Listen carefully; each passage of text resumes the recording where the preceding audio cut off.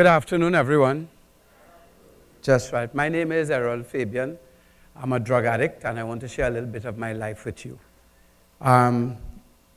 Most people know that there are two different types of drug addicts. Active drug addicts, people who are still actively using and abusing drugs, and recovering drug addicts, people who have stopped using and abusing drugs. And today, thank God, I'm a recovering drug addict.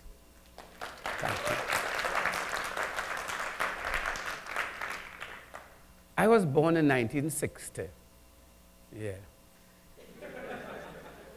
Yeah. It had hospital and thing too then days. Yeah. I was born in 1960 to Andrew and Gloria Fabien. My name is really Fabien. From small, I was growing up. When I was in South, I was Fabien. I moved to Port of Spain and I became Fabien. So for the people from South, hi, I'm Errol Fabien. And for the tongue people, hey, I'm Errol Fabien. I am number 6 of 9 children that my mother and father had. I'm also number 7 of 11 children that my father had. Yeah, he had a child before all of us and one after all of us. But I grew up in Gonzales Village, Guapo. That's not very near to here. But let me tell you, Gonzales Village, Guapo was the best place in the world to grow up when I was growing up there. We had everything, everything. My mother had a beautiful flower garden in the front yard, and we grew everything else that we ate. And we also kept rabbits, chickens, well, any feathered thing that you could rear, we used to rear. Cats, dogs, pigs, goats, and we ate all of the above. Yeah. We ate the rabbits, yes, we ate the rabbits. The dogs ate each other. We didn't eat that. And I did eat cat now and again. I still dabble a little bit in that, but okay. But yeah, that was my life. It was good, and my household was full of love. And when I went to primary school, I went to Guapo Government School, and my father was the principal, and I was large and in charge. I run things. Things now run me in Guapo School, I tell you. I had a little gang from as early as Standard 1, Standard 2. I was real bad news in primary school. You know, I wasn't about learning when I was in school. I was about lime, plasticine, comic book, pelting paper, everything else but that. I managed to pass common entrance using a method that people who wrote common entrance would know, because it was multiple choice. You have to shade the answer, so I used any, mini, miny, mo, shade. And any, mini, shade, and mo, shade. And I would close my hand, drop the pencil and shade. And I passed common entrance to Naparima College. And it was a real big deal for me. I mean, all my other brothers went presentation college, their first choice. And all my sisters went, you know, to their first choice. But I was real happy to go to Naparima College. And I was even more happy when I got there. Because at Naparima College, I graduated from plasticine and comic book and thing. And I was involved in the combo. I used to sing in the combo, public speaking for the school, calypso for the class and for the school, drama festival and that. Everything else except what you're in school for, really. But I was good. I was happy that volleyball, football, everything for Naparima College, I was there. And, well, I left school with no subjects. Daddy wasn't very happy about that. I remember that being one of the longest days of my life. Getting that slip and telling Daddy. It was like about 4 weeks happened in that day between the two. But I did tell him, and he didn't say anything that day. The next day, the bacchanal start. But also at Naparima College, I started experimenting with marijuana. And I recount my first use of marijuana because I have an older brother who was really, really good. I mean, goody-goody. And then there was me. And if he wasn't so good, I wouldn't have looked so bad. But, you know, he caused everything, you know. He caused a lot of problems. But I love him too bad, you know. I love all of my brothers and sisters. And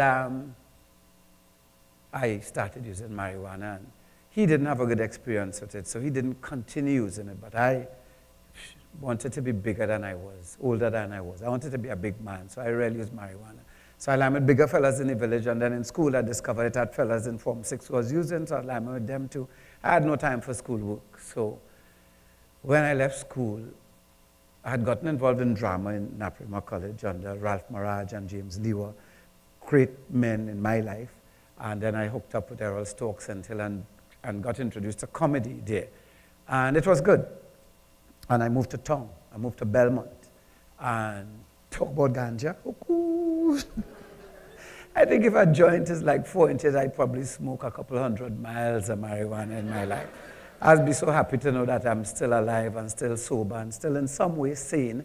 But I ended up getting introduced to television through a company called Banyan Limited, a man named Christopher Laird, who's like the father of television to the English-speaking Caribbean. And Christopher Laird and I met because in 1981, he was doing a documentary, believe it or not, the computerization of licensing office. And 1981. And I was the star. I was the star, you know, and I was my first TV thing, you know, and I acted in this thing. I went on to do a number of TV things. But some years later, Christopher approached me to come and work on with Banyan as a production manager. And that's the person who would pretty much tote everything and set up lights. And when they finish, tear down everything and pack it up and drive the car back and unpack it, you know, and come in front and see what they need and so on before the shoot happens. But I was real drugging in those days. I'd started using crack cocaine. I used to use black joints. That's crack cocaine and mixing marijuana. And I'm a poly addict. I have no particular drug of choice. I would use anything to get high, including an elevator. Anything that would get me up, I used to use. So it's alcohol, tobacco, marijuana, crack cocaine, you know. And my day would be filled with all of the above. So when I was working Banyan, I was sure they were on to me and they would fire me because I used to reach to work late and mash up the company car. I was a real disaster, you know. And when I thought they were going to fire me, I kind of just abandoned the work and went and spiraled. I mean, really spiraled downhill with drug abuse and ended up, I never left home and I never left the streets. You know, I just ended up there. I was living on a cardboard, but I used to go home and I used to be in Front National Commercial Bank in the crazy all the time. And all the vagrants knew me, but I used to go home sometimes, you know, because I have my wife and 3 daughters there, which is a whole next story.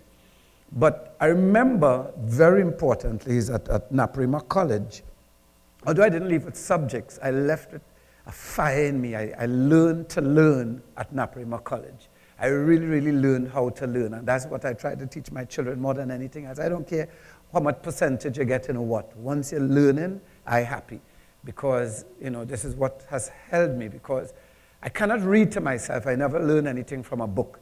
But watching them set up and toting everything, when I was working Banyan, I learned everything about television. And then, well, I ended up in a drug rehab center, thank God. I didn't want to be there. And a drug rehab center is a place for people who want it, not people who need it.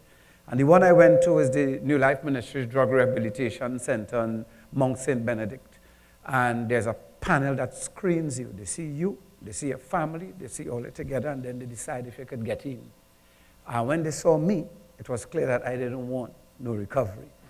And every panel has one recovering drug addict on it. And the one who was on the panel, when I was screened, thank God he was there, because he asked them to rethink.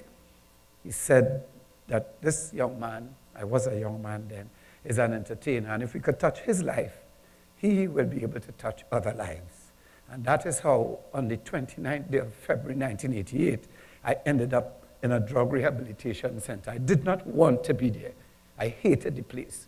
I had no contact with the outside world for 14 days, and every day for those 14 days I tried to leave. And on the 14th day, they called my wife and asked me to speak to her. And I pleaded with her for me to leave, and she told me, no, stay 7 more days. And if you stay 7 more days and you don't want to stay, you could come out. The residential part of that program is 3 months, 91 days. And I told her, no, I want to leave. And I was threatened that I probably would never see my children again. And I love my children. So I made my first sober decision as an adult at age 27 in the rehab center, because since the first time in Form 2 I'd smoked marijuana. I'd never been 14 consecutive days drug-free from then until now. And I decided to stay. I finished the 91 days, but while I was in rehab, the three people who hosted that television program, Gael, that I used to be the production manager for Banyan, Tony Hall, Errol Sitahal, and Niala Maraj were all leaving the country. And they all suggested that Errol Fabien be the host of Gael. And they didn't know where to find me, but they found me in this drug rehab center and offered me a job to present, to be a TV presenter. That was in 1988 when I left the rehab center. I wasted my time in rehab. And I went to a fellowship called Narcotics Anonymous, who told me make 90 meetings in 90 days, so I wasn't about to take any job. But the people at Banyan, Christopher led, and they're so good, they told me, well, you know, work 2 days a week, come learn the script, go in front of the camera, you could do that. And I go to your meetings and so on. They were very supportive. And I started off as a presenter. In a couple months, I was writer and presenter. In a couple months, I was director, writer, and presenter. In a couple months, I was producer, director, writer, presenter. And if it was humanly possible to videotape yourself, I'd have been the cameraman, writer, producer, director.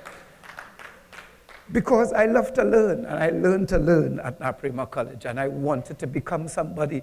As a drug addict on the street, I was less than zero, less than a stray dog. People treat a stray dog nicer and better than they treat a drug addict on the street. And that's where I was coming from, and I wanted to become something. And as I embraced my recovery, things started happening, and I started doing the things I dreamed of when I was down there high. I wanted to be in a movie. I ended up in 3 different feature films. I had the pleasure of taking my children to Movie Town and Key Donna to see Daddy on the big screen. I started my own radio program on mornings. I started a humorous Calypso tent. I started a lot of things. But something very important happened when I was working Banyan, working on the program Gael, that we had this segment called Sprangalang. And the people at TTT were very upset when we started it and said to get that monkey off of this TV. And that stayed with me, that really bothered me, because he, for me, embodied a Caribbeanness, a Caribbean experience, a Trininess. You know, it was real, it's normal, everyday Hindu, Muslim, Christian, everybody thing we used to talk about in cultural Sprangalang. And from then, I know we needed to get we own TV. And when the contract ended and there was some discussion, I told them, well, let's open our own TV station. In my youth and naivety and so on, it was a joke.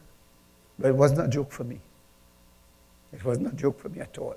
And I ended up working in different advertising agencies and always would fight with the account executives because they'll give me a script to go and produce this ad, and I would come back with it and they'd be like, what? You don't find that one too black? You don't find she nose too big, she foot too poxy, he head too hard, that one can't talk good. And there's always a set of fight over me using people who look and talk like people who use their products in their ads. And I could never understand why they fight down. So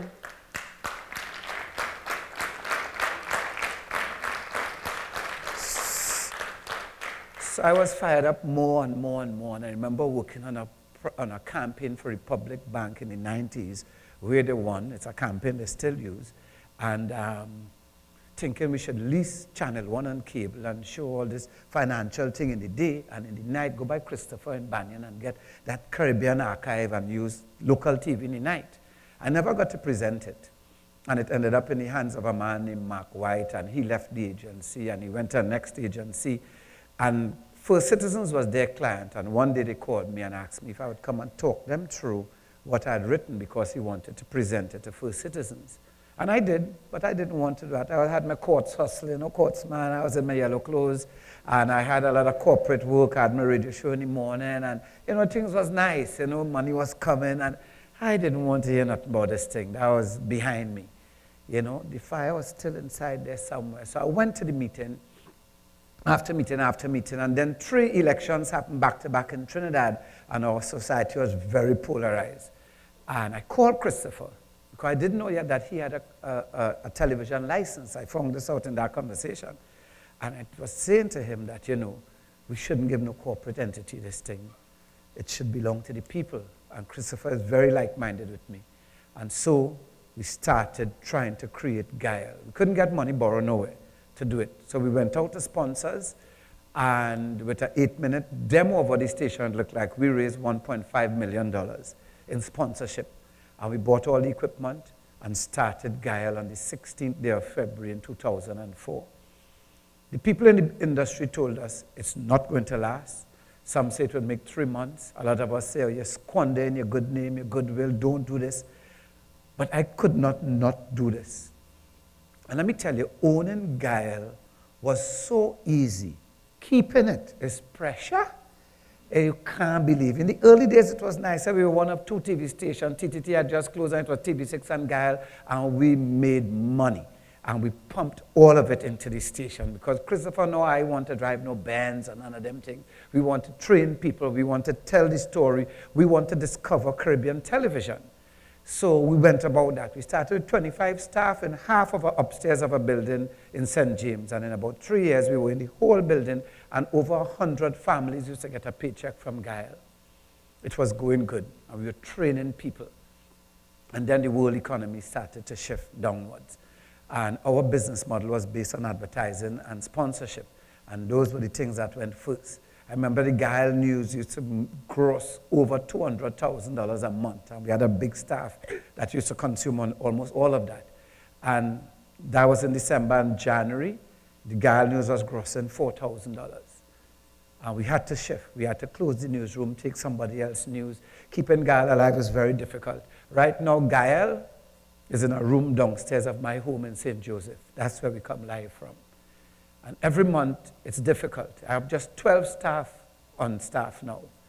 And if I could trim it, I might want to trim it again too, because the survival of Guile is paramount. A lot of people say it's not professional, it's look bad, it's sound bad. It's us. It's us. We want to look good and sound good, but we want to discover Caribbean television.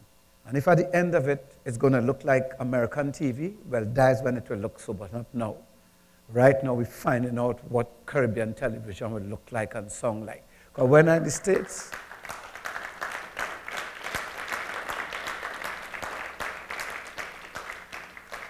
when I'm in the US, I see local TV. When I'm in Canada, I see local TV. When I'm in the UK, I see local TV. If I go to, when I was in Brazil, I saw local TV. In Egypt, I saw local TV. If I go to China, I'll see local TV. Japan, local TV. India, local TV. Why in Trinidad, I have to see American TV. I want to see local TV. You know what I mean? They tell me, Fabien, too much reruns, boy, too much reruns on Guile. When I will rerun waiting until all is sick of it. Because when I watch the other stations in Trinidad, them rerunning Hollywood. 5 series old and 3 series old series are showing me, and they're killing me with Hollywood. I will kill all you with Trinidad and Tobago and the Caribbean. I'm sorry. I make no apologies for it. Guile has a mission statement to see the world and ourselves through our own eyes. And too many of us don't know what's going on in Grenada or Caracas. We know everything about North America. And we want to change that in Guile. So all peoples of the world who share our experience, who are developing nations, we will show their content.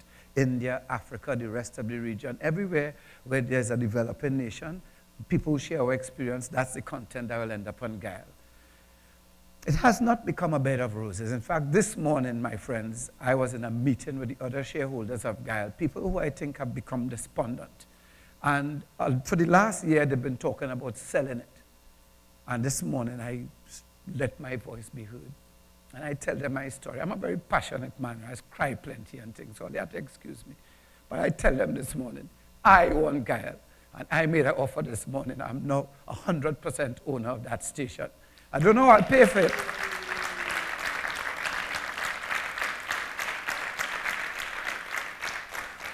I don't know how I'm going to pay those shareholders for the money that I offered them for it, but I'm going to do it. Because when Errol Fabien set out to do something, he just do it. So I'm going to do it. Some years ago, I was a vagrant. And I never expected where my life was going to take me. I'm a dreamer. I'm the biggest dreamer in the world. But you know what? My dreams come true. They always do. I'm the happiest man in the whole world, you know. I really am. And today I'm blessed with 7 children, and I just became a grandfather last week, Wednesday. And when my grandson and my great-grandchildren get big, they will have a chance to work Guile, because I am going to make sure that it's still standing and it's available there to them. I thank you very much for listening to me. I am Errol Fabien. I believe in the Caribbean. I believe in the Republic of Trinidad and Tobago, because Trinidad and Tobago, you, all you, give me a second chance in life. And everything I do, when I wake up and I sweat, it has to be for the Republic of Trinidad and Tobago. It can't be for Hollywood or anybody else. I don't know how to do that. Today, I'm 24 years, 17 days and 3 hours, completely drug-free. And I thank you very much.